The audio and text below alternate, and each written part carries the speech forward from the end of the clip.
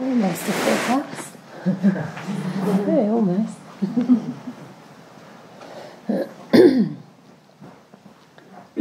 So this is entertainment hour. Maybe. It is for me anyway. And even for Bamboozle, because they want to just listen today and learn. So.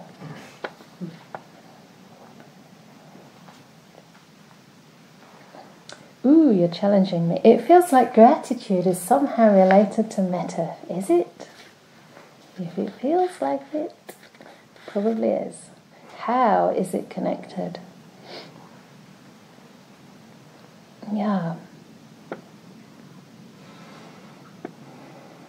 Obviously, if we are grateful to somebody, then it's likely we're going to have good, pleasant feelings towards them, right?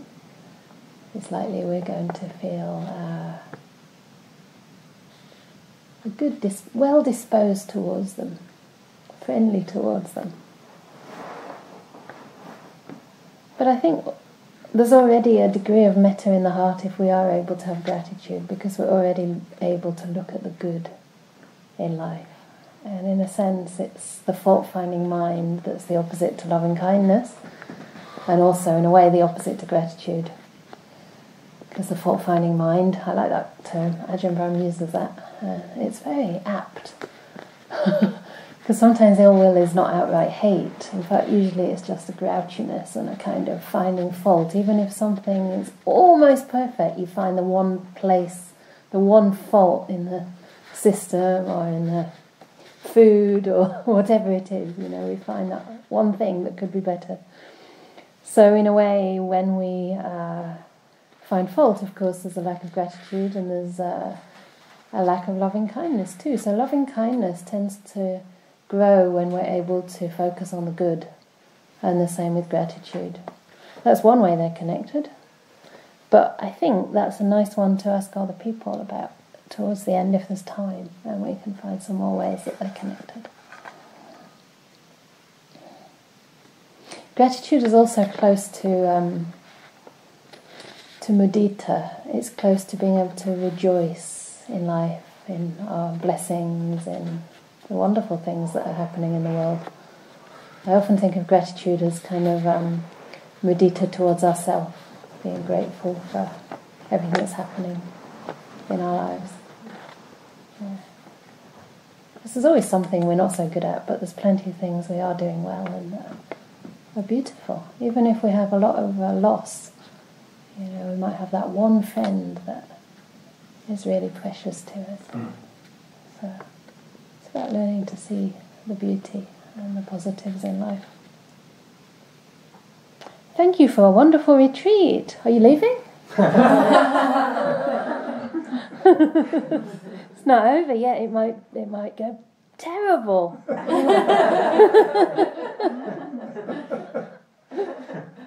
But that's very good that you're enjoying it so far.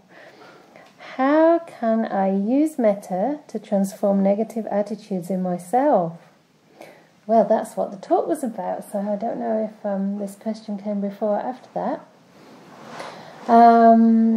But it does really help, because it is the antidote to negative states, and it's amazing when we practice loving kindness and start to notice what it does to our perception of the world. We actually start to see things differently.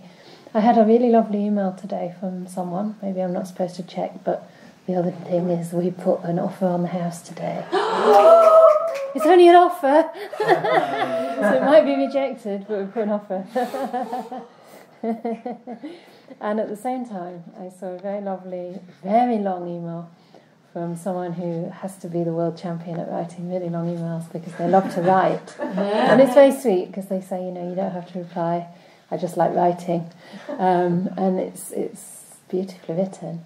But the basic gist of it was that during Ajahn Brahm's tour, something I said one day about aversion, I forget exactly what it was, you know, you just say these things. It might have been just looking at the other side of things, I'm not quite sure. Oh, I think it was about the fault-finding mind towards the meditation object. that sometimes we find fault, say, with the breath, and that's why we can't stay with it, because we don't really appreciate it. We're not grateful enough, we don't value it, we don't think it's something that's important, or something that's, we just don't have enough care for it, right? So, and then they noticed this, and then suddenly it opened up this huge world of aversion in their mind, and they could see aversion everywhere. It's like when we lose a little bit of it, we see that, oh, actually it was there all the time, but we didn't realise until it lessens. And anyway, that kind of process continued for this person, and they said they realised that, what did they call it? It was like everything was coated with aversion. Everything they looked at, everything they kind of, that they thought was normal. You know, they thought they were looking at life objectively, suffering sometimes and finding it difficult and finding people difficult and a bit noisy, and then when they realised that that was because their mind was coated with aversion, and they started to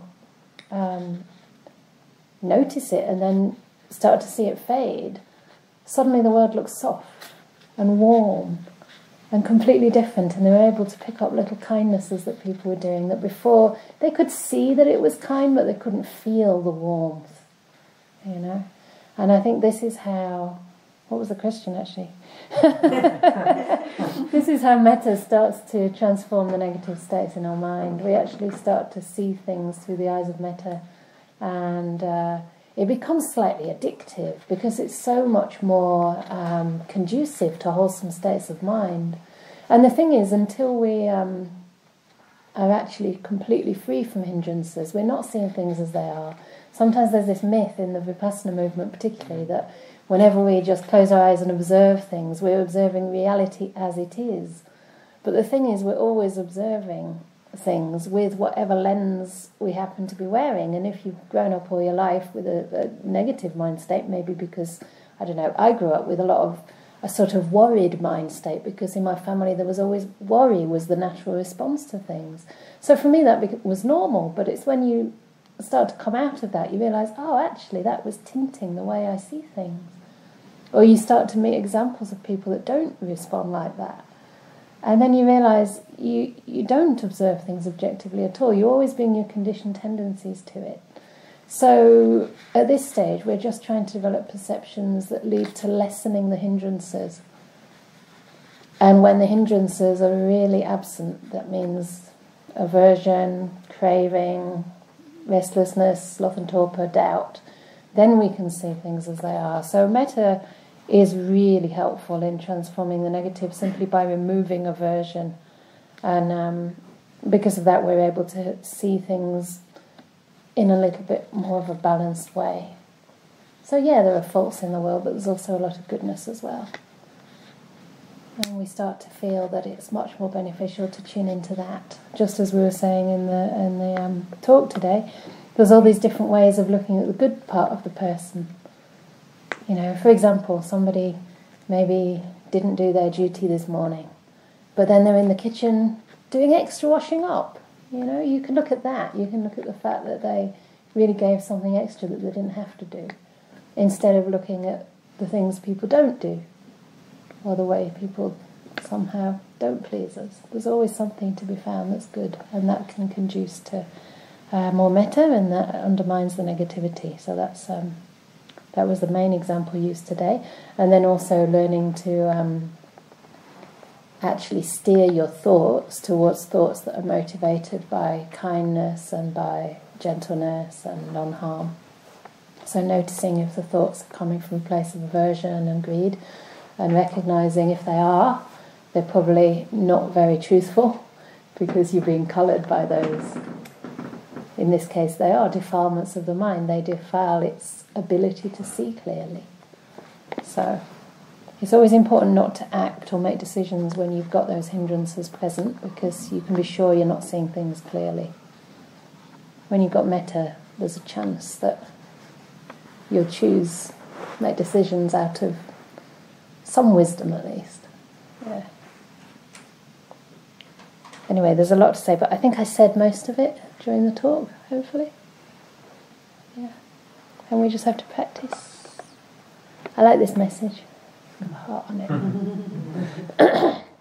It's very smart. I mean, if this was a box full of like about 50 questions, you'd probably get your question answered. Because you put a heart on the front.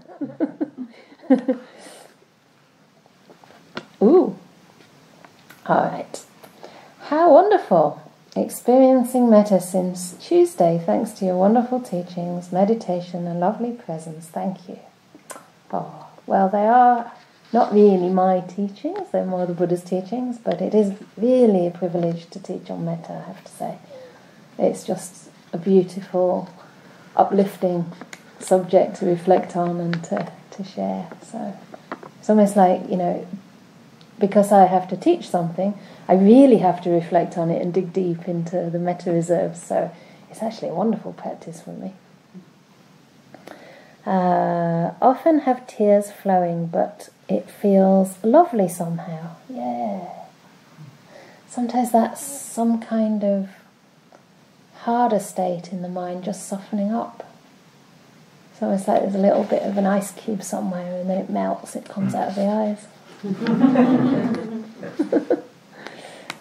Now getting shaking and surges of energy during meditation, and also shaking from the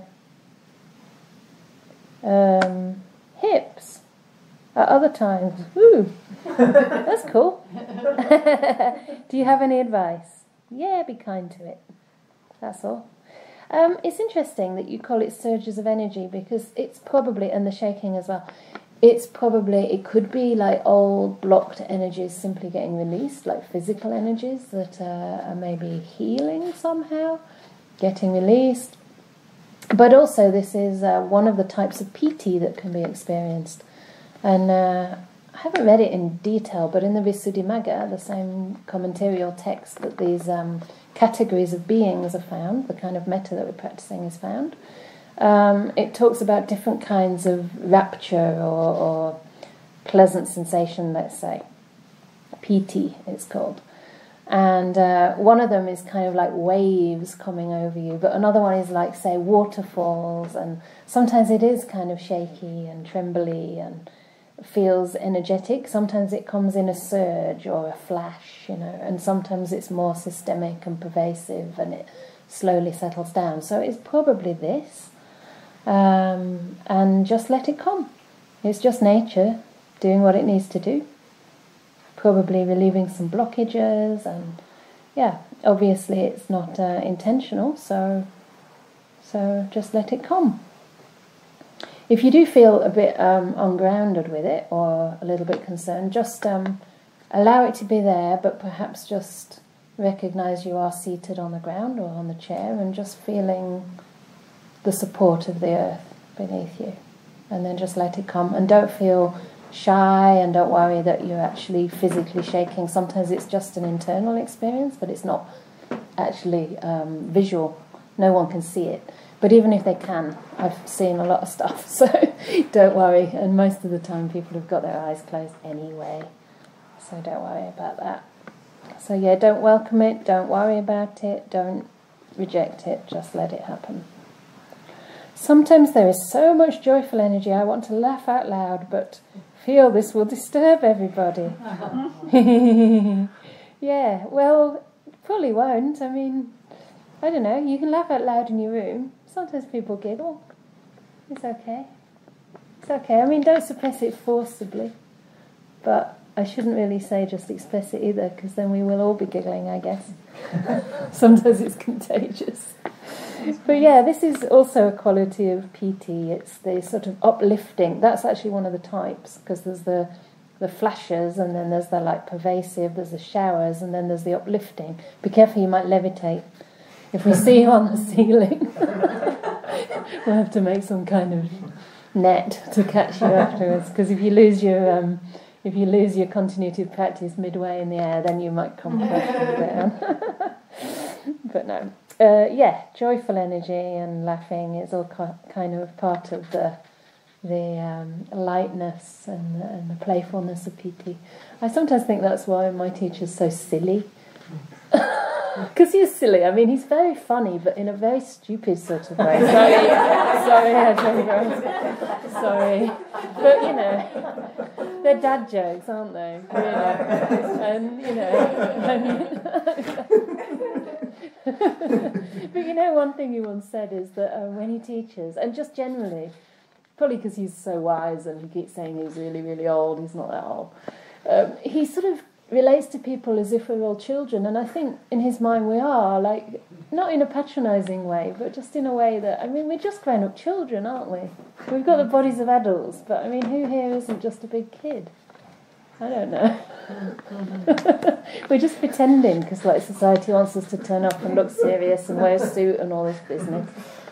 But honestly, it's really great travelling with monastics, because we tend to be a bit playful and do things that are out of the box, because we can get away with it. We look weird anyway, so you might as well, you know, be even weirder. So anything goes, because, you know, you can't really be placed in a box. So yeah, that's really nice. That's really nice. And one thing I would say about this is try to still stay internal to some extent. Try to not contain it in a kind of, you know, stiff way, but just recognise that this bubbliness can start to exude, and what happens, it's fine if you're in silence and you're not sort of looking around too much, but if you do start to engage, you can just blow all the energy. I've done that many, many times. I get to this stage where I'm really bubbly, and then I think, oh, I'd just like to talk to somebody once, you know, and then you have a chat, and then you lose a lot of energy, because this is bubbling up from a quiet mind, actually. So the cause of it is the peace and the quiet, and the energy that saves, basically. We spend a lot of energy thinking, talking, connecting, pleasing others. So try not to blow it in that way. Try to just enjoy it within yourself, and then you'll find it may build, and it'll become a little bit more stable, and then it'll start to quieten and settle, so you won't be likely to touch the roof. But this is all very lovely and very much a part of the natural process of metta and how it happens. It's different for everyone. Not everyone goes through bubbliness or surges. It's just different. Sometimes it's just very quiet, but it's peaceful, and that's a kind of piti as well. So, yeah, sometimes just a softness.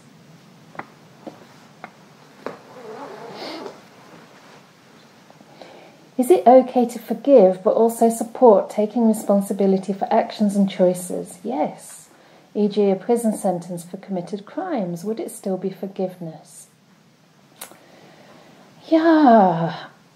I mean, in some cases it may be necessary to put a person inside some institution to prevent them from harming someone else, but unfortunately, the prison system seems to me more a kind of punitive punishment system than really, what do you call it, rehabilitative system. So, yes, sometimes we have to put other people's safety first. You know, if somebody's going around murdering others or torturing others, or, you know, they've committed rape or whatever, that might be a short-term measure, but that in itself is probably not going to help that person very much unless they get some psychological care.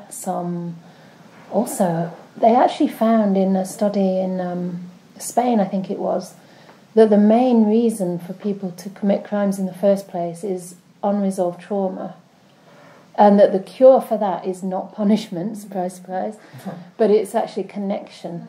And so what they did was some social programs where people who were imprisoned and had some history of trauma would actually learn to take responsibility and to do something for others, like, for example, feeding the homeless, or just working together to feel a sense of self-worth and a sense that they can be good citizens, and to have that trust. So I think at some point in the process, these sort of things need to be part of the rehabilitation, not just putting somebody behind bars, because the problem with that as well is that if you're in prison, you're going to be with other people who've also committed crimes, and sometimes not of the same nature, sometimes people who are struggling much more, and then you're actually around even worse influences than you would be outside. So what people really need, I think, is hope and good examples and guidance in how to change, to be treated as people, not as criminals. Ajahn Brahm used to go to prisons and do quite a lot of work, and he has this beautiful perception that he developed. He said, I've never seen a criminal. I never even think of them that way. I've only seen a person who committed a crime. And that is so much different, right? Because that's seeing the whole person. It's similar to what we were saying before about overcoming resentment. You have to see the whole person, including the good, and not just focus on that one thing and try to annihilate it. So he used to treat people as people, and he would even forget sometimes. Even the prisoners would forget when the monks came to visit, and they'd actually say to them, why don't you come and stay here? It sounds much more luxurious than your monastery. They'd kind of forget that they were prisoners because the monks were talking to them as friends and they were getting to know each other, which is really lovely.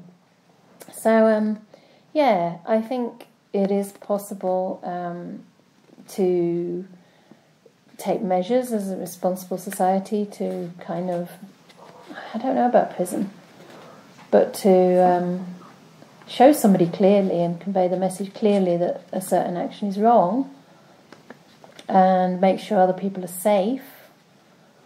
But we also have to forgive and probably express that forgiveness to these people as well by giving them another chance. So I think it still could be forgiveness, yeah.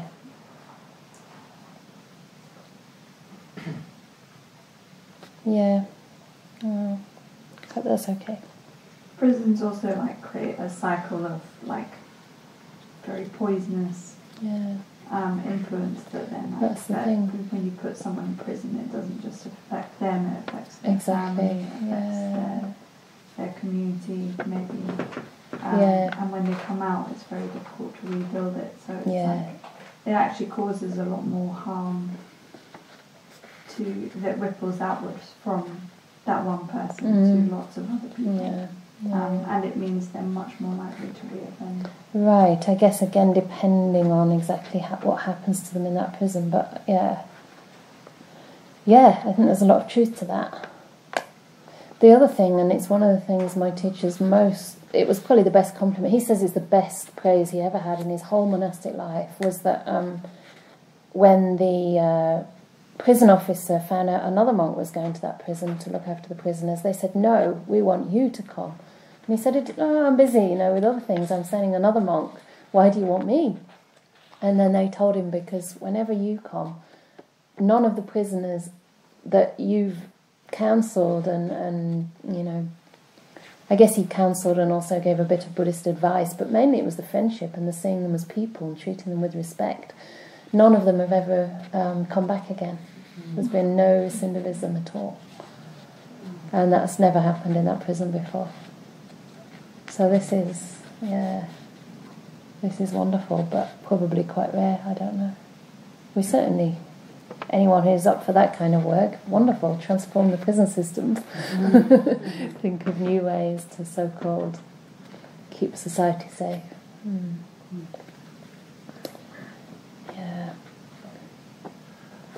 Thank you so much for sharing such a lot of beautiful kindness with us. Oh, this is because you've been in silence today, you see. You could get your meditation going. So no, the Metta's starting to come. The Metta Sutta is making me look with fresh eyes at my love for my children. Oh, a mother's love can take many different forms. Could you please share any advice about skillful ways to love our children? Oh. Love more people like your children. Well, as Ajahn Brahm always says, you're asking a nun here. So you're the one with children. I don't really have children, so if I think I can do better, that would be a big delusion. This sounds wonderful to me, looking with fresh eyes at the love for your children, because I guess one of the difficulties with love for anyone who's really close is the level of attachment we have. And I guess with children specifically, I can imagine that there's a feeling that they are mine because they're born from your body. I mean, especially a mother, they're part of you, you know, and it must feel like they're yours. Even my plants feel like they're mine, and they're certainly not born from me, because I'm not a plant, you know. So I can't imagine, really, and it's one of the reasons, no offence here at all, because it's a wonderful path to take, but I didn't want to have children because I knew that the clinging would be enormous. So if you're able to look with fresh eyes, that's already fantastic. And I do think it's interesting. Somebody gave this thought, and I kind of related to it. I thought it was very insightful.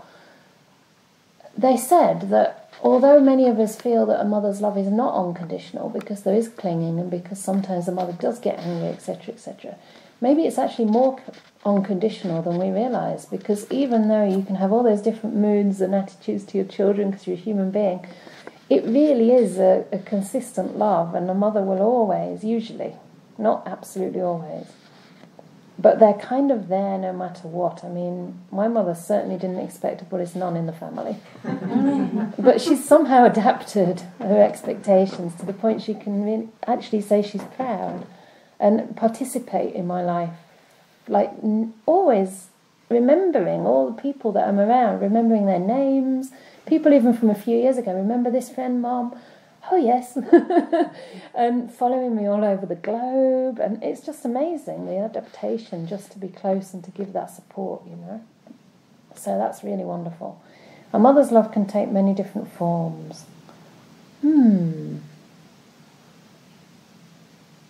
Yeah, I don't know if you mean in terms of relating to that same child, or whether a mother's love can be extended. But I think the idea in the Metta Sutta is that we can try to extend the love that we have to our own children, to all children, by realising that they're also human beings that are basically vulnerable and, you know, full of hope for their lives, wishing to live meaningful lives, and, you know, easily get hurt and disappointed, and extend that out.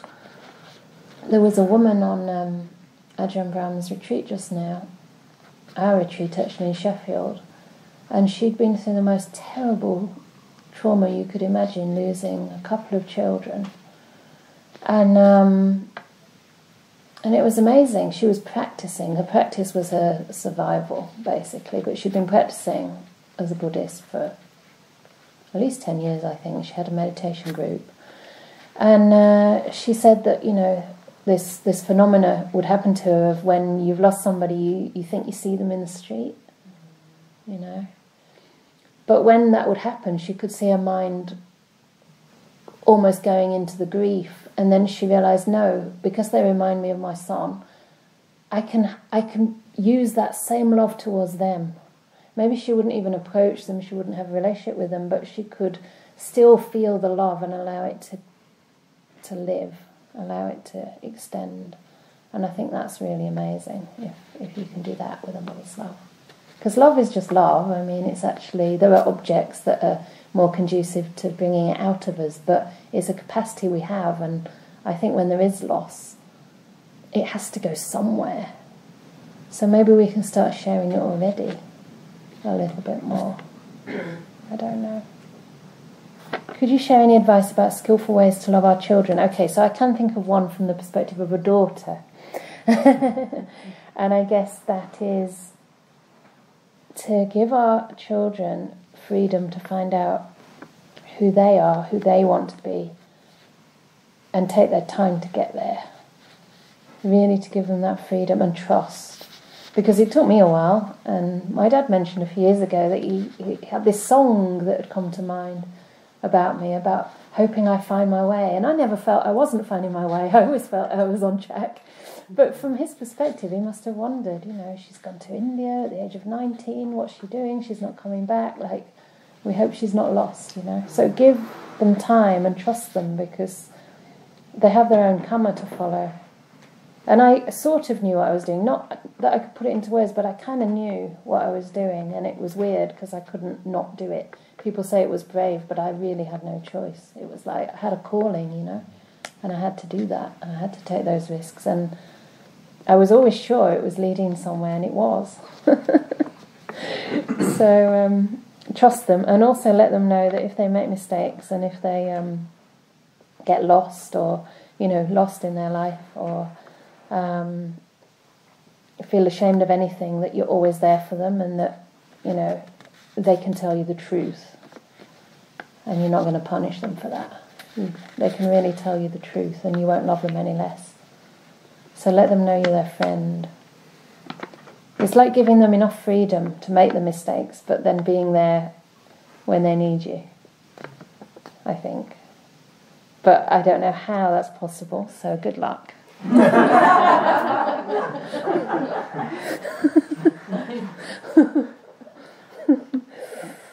That must be very hard. Oh, I got bullet points. That's very neat. Thank you for your tips regarding nimittas. Today I was more relaxed and felt piti. Spelling correct. You're very good with your spelling. I've never had this before. I now understand Ajahn Brahm when he says the joy in meditating is better than... I know what he says. Better than any other... He says the coarse things. It's better than sex and any other, and addiction and addictive. Okay, it's better than, though subtle, is better than any other joy and addictive. I could have continued for hours. So why didn't you? No, that's great. That's great, yes. Good. Yeah.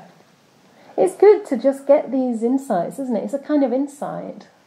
Because actually it's not just about enjoying the joy, which is already good, because we don't have enough happiness in our lives, I think. It's also about recognizing that this kind of joy comes from actually letting go of sensual pleasure.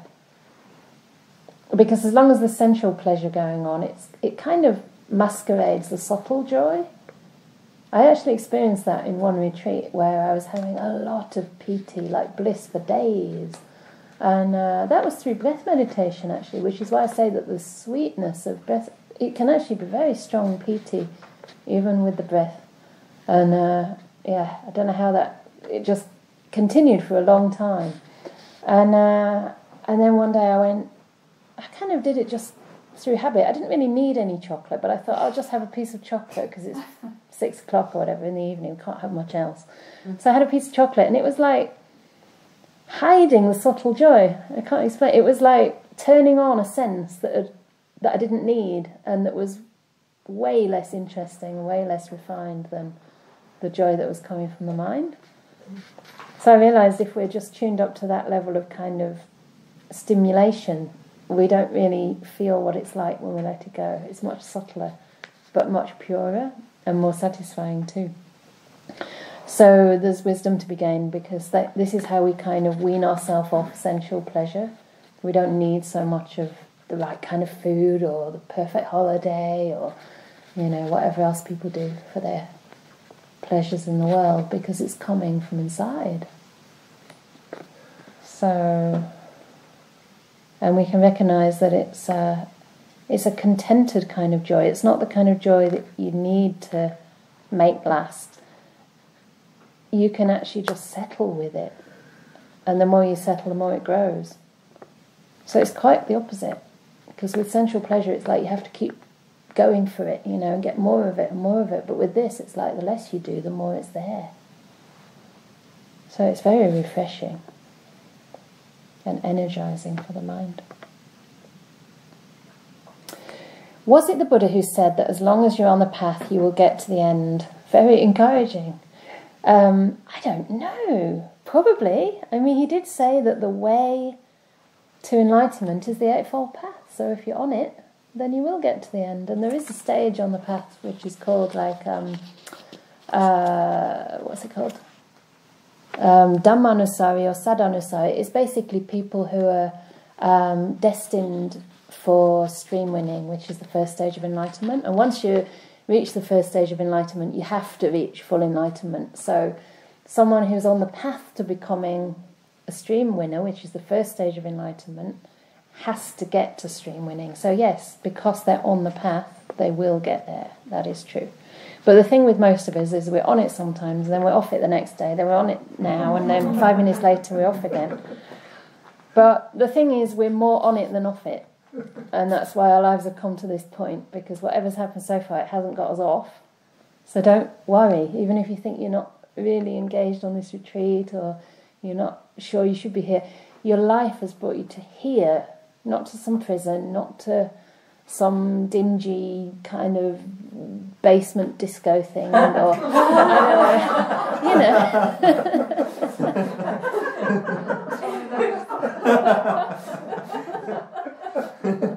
You're here, so that's pretty good. So even if you've been in a dingy basement disco thing, which I've been in plenty of those when I was younger, very much younger, the fact is you're here now, so you're on the path. So that's the most important thing. Make every step aligned with the Eightfold Path. And the thing is, even when you leave, you know, you might think, oh, now I'm not meditating much, but whatever you're doing, you can align it with the Eightfold Path. So you've got to be speaking, acting. You could be sleeping, but if you have loving kindness, you hopefully have loving kindness dreams. You've got to speak, act, and eat. What else have you got to do? Work. So all of those things are part of the path when they're right livelihood, right speech, right thought, right action.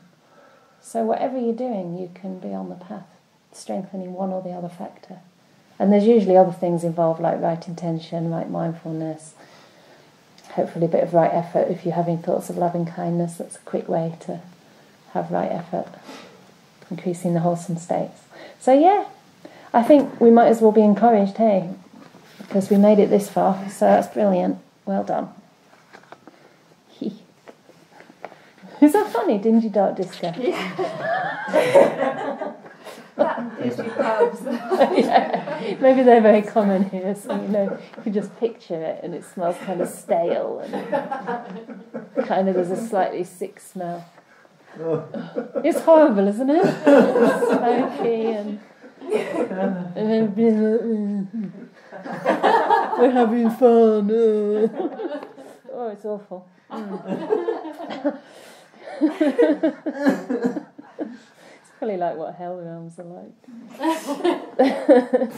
But you know, I mean, people are just trying to find happiness, aren't they? And sometimes that's what society suggests. So I don't know. What do you do? Anyway, I feel sorry for teenagers, really. I really do. I felt sorry for myself as a teenager. Anyway, I'm getting too bubbly.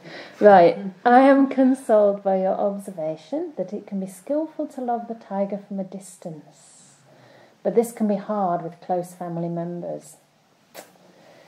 Any suggestions for how best to love family members unconditionally who are very attached to suffering and therefore can cause others to suffer?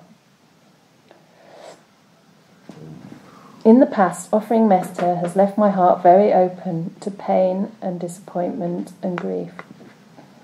Yeah. In this case, whether they're family members or not, they are probably in the category of a difficult person. Doesn't mean you don't love them. You might love them unconditionally, you know, even though they're really difficult and attached to their suffering and all the rest. But they are still a difficult person for you. So I think do not try to develop loving kindness to them unless your loving kindness is already pretty strong to the loved person, and mainly to the loved person and to yourself as well. So in other words, you have to be resourced, and then you can spend a little bit of time spreading loving kindness to them, but you can still do it from a distance, in the sense that when you're with them you might find it difficult to act with love because old habits come up around family, and you're just, every time you don't manage, you might beat yourself up and feel it's hopeless. But when you go and meditate, in that sense, you're at a distance. So then you might just see if you can have some thoughts towards them, maybe even at the end of the sitting. Do some loving kindness to an easy person, or do it to yourself, or do whatever meditation practice you wish. And then at the end, you can just dedicate the merits of the meditation, any happiness in your heart, any blessings of your life, anything, any happiness you've had that day, or success in some way, and just dedicate it to them and wish them well. And if you just do that again and again, like regularly, just little bits that you can manage, then over time you might find your attitude towards them changes. The most important thing, I guess, is to keep your mind balanced, because unfortunately when we're close to people who are attached to their suffering and they're in our family, it makes us suffer too, and then we just multiply the whole problem. You know? So if you can keep your mind balanced, which might mean not being around them all the time, I mean, at least you can make an excuse to go and meditate, right? And you've managed to come here, so you managed to get a bit of time away. Then perhaps you'll be a bit more resourced, and even when you can see they're attached to their suffering, you can be a little bit more equanimous. You know that you're doing what you can, and that's all you can do. You have to respect that for now. And they also have to walk their path, you know. It's unfortunately very hard when we see people we love attached to their suffering. Most people are attached to their suffering because they don't know any other way. But at least if you can come out of yours a little bit, it might show them that there is another way. And otherwise you've done your best, you know. Yeah. Sometimes it takes a long time for people to learn these things, and maybe sometimes in our families they might not get to the Dhamma in this life, but they might get there in the next life. Especially if you give them a good example. Don't preach too much. I'm sure you don't, but you know, don't worry too much about them.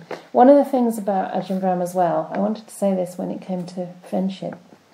He's one of the only people I've ever met that never worries about me. It's just amazing.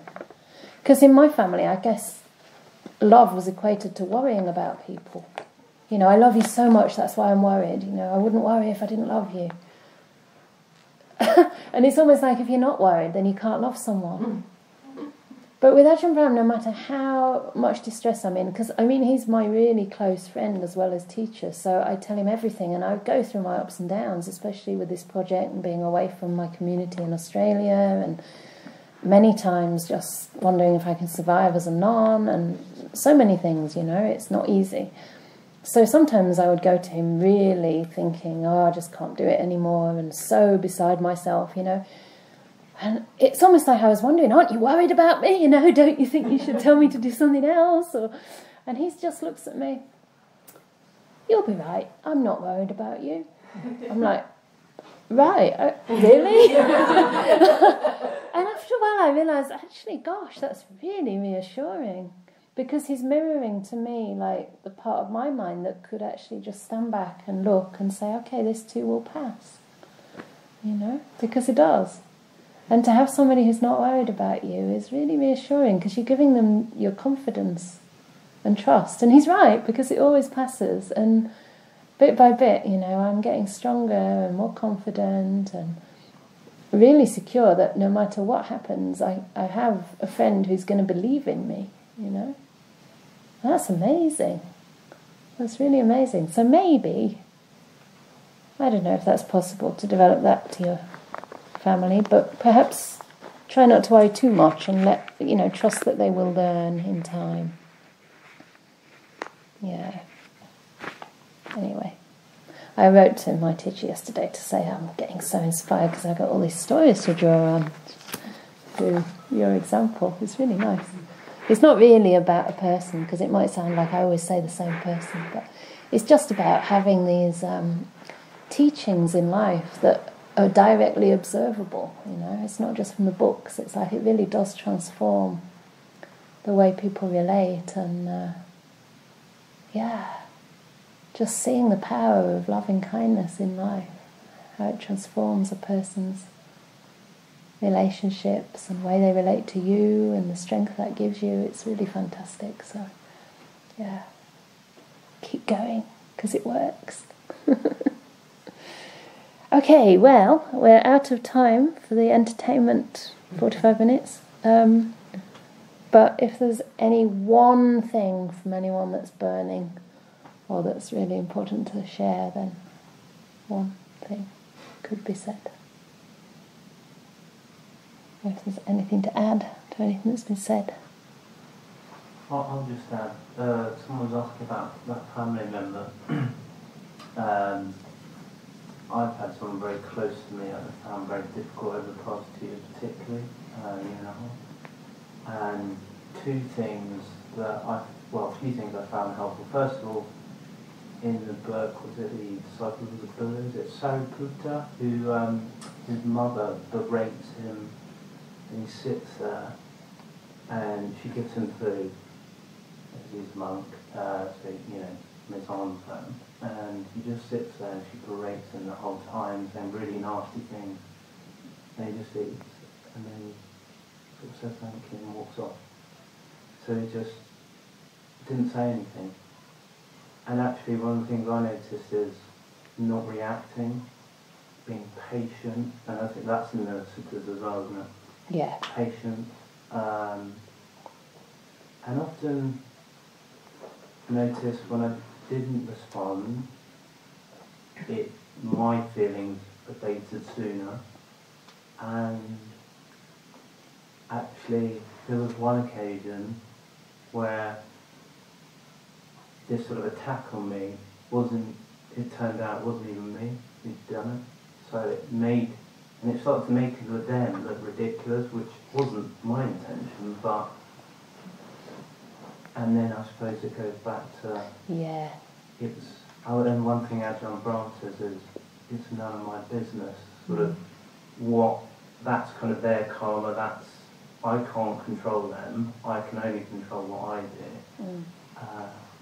And there's a few things that I found benefiting me out. I found very helpful, but I know it can be very difficult. I wouldn't say I'm a master of it, but certainly found the Dharma has helped a lot. Thank you. Yeah. For the sake of the recording, just in case it didn't pick that up, it's about not being reactive when faced with a lot of criticism. And in a sense that highlights that the problem's with the person doing the criticism, because you're not playing into it, right?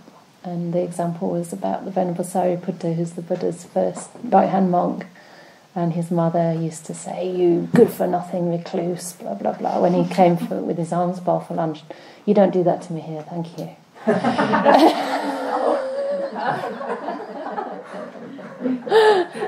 "You good for nothing, here's your soup." But she did that, and at least she gave him the soup. I suppose that's an example of pure with body, not in speech, right? So he would just eat it and then leave. And after a while she did come around, actually. Yeah, by the end of her life, I suppose, she did come around and have respect for herself. Yeah. So and the patience. It's really important, isn't it? Not my business how somebody else behaves. Don't take it personally, because like you say, it's often not about us. It's about what they're going through. Yeah. And sometimes people who are going through something, they take it out on the people they love most, because they just want to express their pain, But unfortunately it doesn't work, because then that person feels hurt. But if we can put our sort of ego aside, then the whole thing de-escalates. Yeah. Thank you, everyone.